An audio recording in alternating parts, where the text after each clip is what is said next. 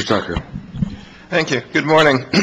I'm here today to support the continued use of trolley buses in our city.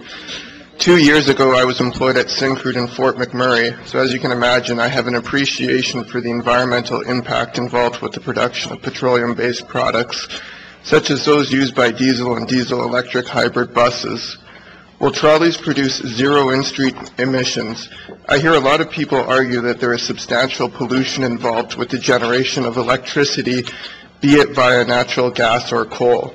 It seems to me that these people forget where diesel fuel comes from, not to mention the fact that electricity can be produced through green methods such as wind power. What I saw at Syncrude was horrific, and I decided I did not want to be a part of it. Within a month of returning to Edmonton, I sold my car. I now commute by bike or bus.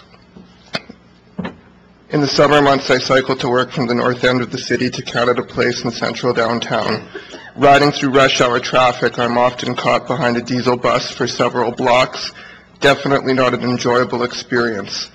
They are loud, they generate a lot of heat, they are slow to accelerate, and their exhaust fumes are very noticeable, especially when you have an increased respiratory rate from cycling.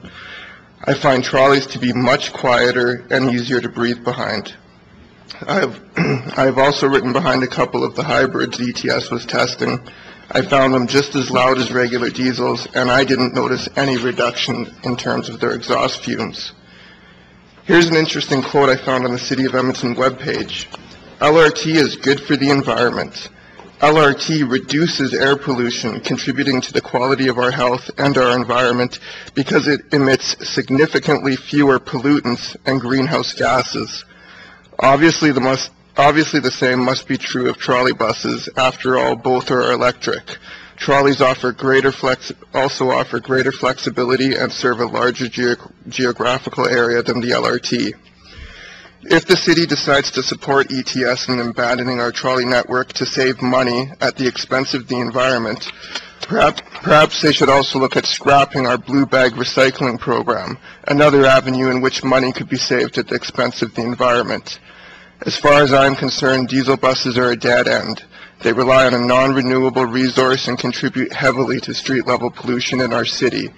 On the other hand, trolleys offer zero in-street emissions, and with options for green power, such as Bullfrog, which is currently available within the City of Edmonton, could potentially be 100% emission-free. The choice should be as clear as the air we breathe, literally. Thank you.